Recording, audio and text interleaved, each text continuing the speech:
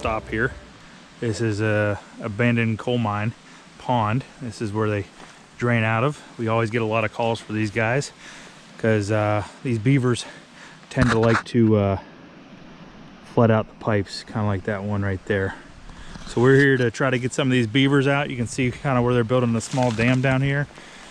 We got a few beaver traps set in this pond, a few in the pond right above it. Caught about 3 here yesterday. So let's go check some of these traps.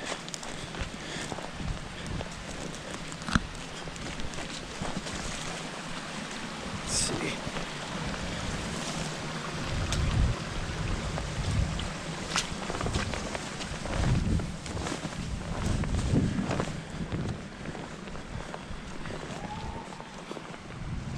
So you can see our trap right here. We make a little mud pie.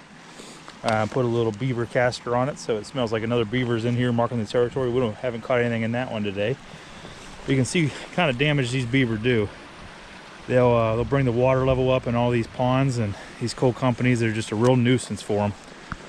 Let's go over to this next spot here. So here's our next spot on this same pond here. You can kind of see where these beavers have a slide coming up through here, and they're coming across here and cutting trees down on the other side of this road. So we set a trap down on the bottom there, and I don't see it. So let's get down there and check out what's down there. So we're now down to the bottom of the hill. Here's where my trap was. I reset it yesterday. We caught one here yesterday. You put my bag down here. Here we go over here. We put these old oak stakes here to keep it in its place when we set it. Let's see here. And then we have these T-bar rebar stakes, and we keep this aircraft cable. And when usually these beaver get caught, they go out in there. So there's our beaver. All right. Put him up on the bank. That's a smaller beaver, but they do just as much damage as a big one. So let me get this thing out of here, and I'll get right back to you guys. So here's this set we just pulled that beaver out of. What you can see is that's called a 330. It's the most, I guess, popular beaver trap. And as you can see, you can slide kind of where it's dug into the bank here. We put something that makes it look like another beaver is marking its territory. Put a little caster base lure on there. Put the trap in front of the slide. I usually like to have them a little deeper down in the water than that, because it's only about 4 inches in the water. And when they stick their head in there, the trap catches them and usually kills them pretty quickly. So that's what we try to aim for. Here's the smaller beaver we just caught here. I'd say it's probably maybe a 25 pounder. I want to get to the top of this bank, and then we got a few more traps up top.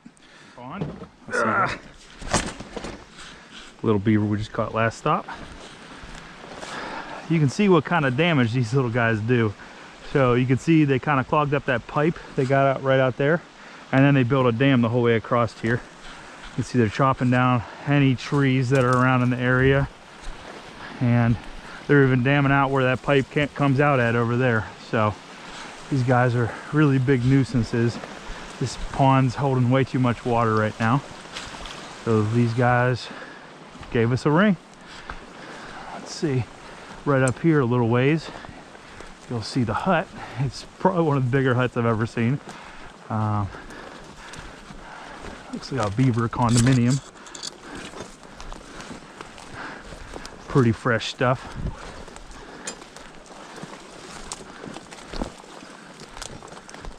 Let's see.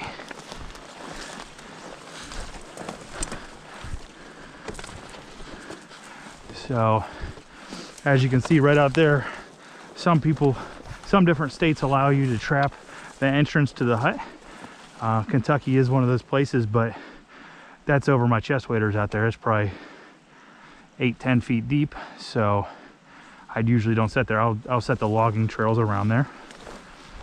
So what I did was, as you can see here, Right ahead of us, there's a nice logging trail that goes up there and up the hill. And they've been cutting on all those trees up top. I think those are beech trees. They've been cutting all those. So it's probably all gonna die now. So I set a trap right down here at the bottom of this. And it looks like we got a small beaver right here. So that's good. There's also a logging trail that shoots up in between here. I set a trap right at the base of that also. Let's see if we got anything there.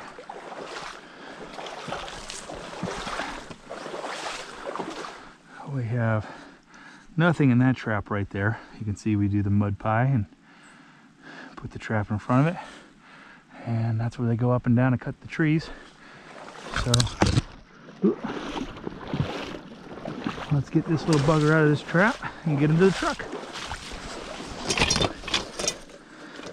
So the way these traps work are pretty much like big rat traps, where it kind of catches them in the back or the head, and they have to swim through it.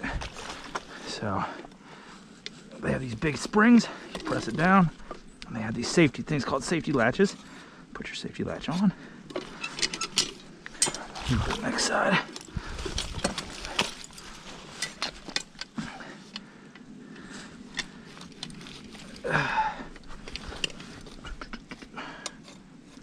And there you go. All the tension's taken out of the trap. We're able to get that beaver out.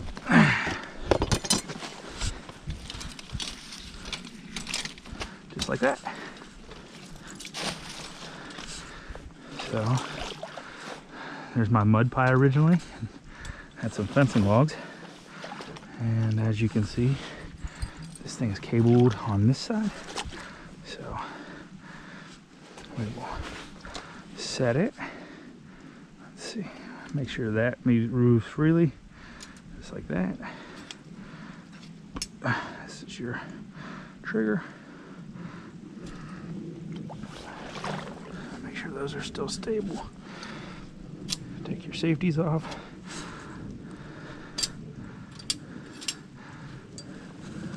I always put my trigger down.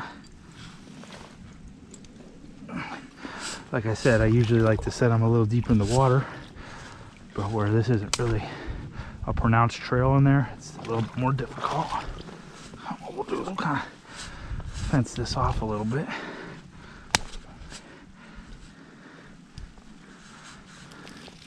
Make it so the easiest way for him to get to that mud pie is right up through my trap here.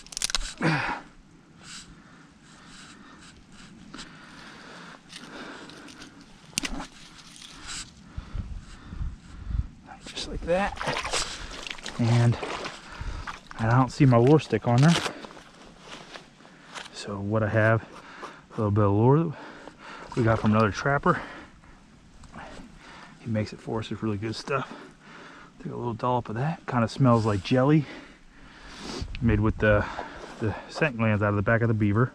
So now the beaver's gonna swim past here. I think somebody's marking on our territory and swim right through my trap.